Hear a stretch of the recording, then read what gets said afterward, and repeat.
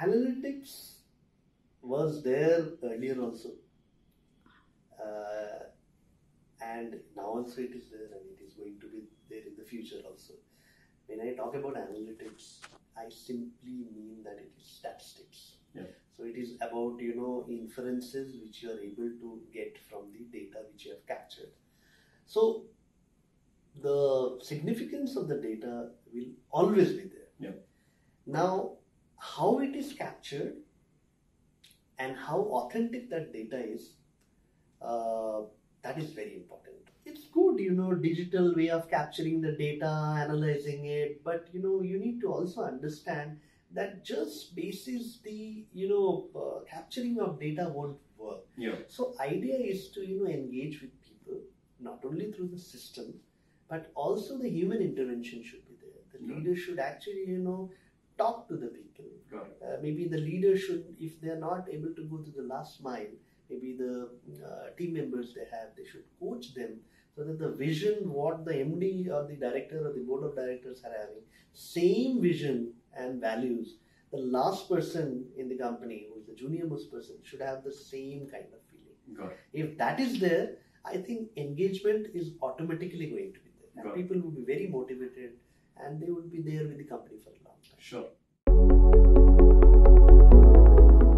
Obviously artificial intelligence, and really want to understand in a much better way that how it is going to value add in identifying talents, because obviously what happens, when you are hiring a non-tech guy specifically in a BFSI industry, I would definitely like to see that how this AI-based technologies can help. Whether their predictions are going to be correct or not.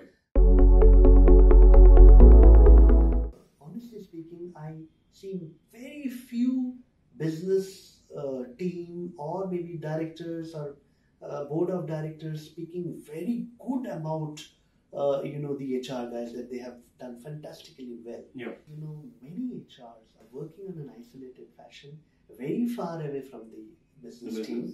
HRs should think about the return on investment. They should stop seeing themselves as a support function. They are partners of the organization. Even if HR people gets an opportunity to move to some other department like sales, operation and admin, they should not be afraid of doing that. And I strongly feel that the kind of format which we had in government or PSUs, still we have some formats in PSUs, where when they join an organization as an apprentice, they work for many departments. And people are not afraid of moving from one department to another. But nowadays I feel that if you talk to an HR guy who has spent around 7-8 years in HR, and if you tell that tomorrow onwards you'll have to do business development, I don't know what will happen to that person. So we need to understand that we are management guys.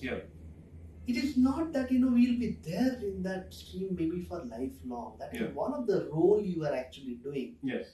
So my submission to all the HR buddies is that think a lot of things about the HR, people management, but have a lot of affection for the business or the company you are working for. Everything will fall in place.